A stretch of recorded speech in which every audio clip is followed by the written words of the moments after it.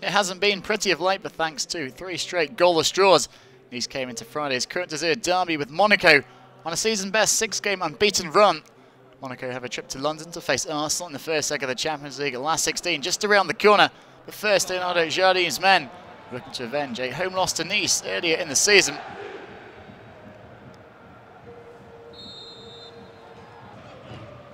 There was an early chance in this one for new starting Mateus Carvalho, who's on loan from Fluminense. He was slipped in by Dimitar Berbatov, but the Brazilian fluffed his lines with a golden chance. Aymen ABDENNOUR was moved to left back after an injury to Layvin. It was his cross in from the left, picked out Dimitar Berbatov. The cross sitting invitingly for Berbatov. The Bulgarian, though, falling straight into the ground and straight at Nice keeper Mouez HASSEN.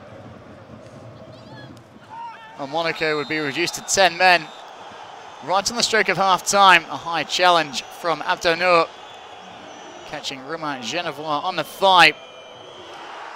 And that would end the Tunisians' afternoon. It would also end the day for GENEVOIS, as he was forced off with an injury. So goalless after 45 minutes. Monaco a man down. And very nearly a goal down. Corner in from Valentin. EYSSERIC flicked on towards the far post where Kevin Gomis was waiting. He was only denied by a fine block from AMAVI Touré, the 18-year-old making his Ligue debut for Monaco. Well, from the ensuing corner, Carlos EDUARDO then struck the frame of the goal. EDUARDO, the man who scored the winning goal in the reverse fixture. This time denied by the woodwork.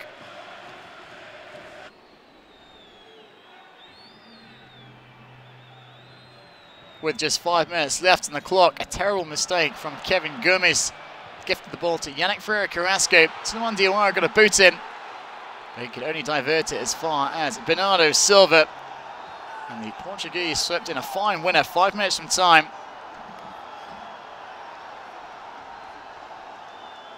Terrible ball there from Gomis.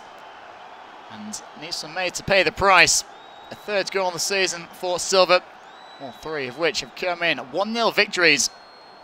His goals worth their weight in gold. 1-0 Monaco, the final score. Gomis crestfallen after his error.